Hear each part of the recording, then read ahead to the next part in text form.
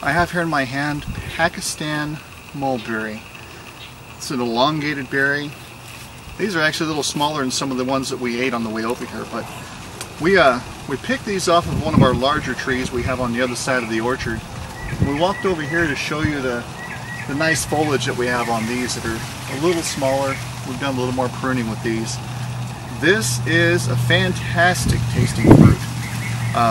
If you've never actually tried a mulberry fruit, they are just amazing. Have such an incredibly intense flavor.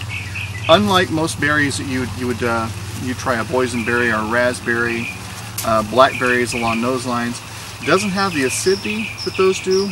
This is more of a sweet, juicy flavor compared to those. Just unbelievably good. You can do several different things with these. They're good for juice, they're good for fresh eating, you can make pies. We stand underneath the tree and fight the birds for them is what we do here. But just amazing, wonderful tasting fruit.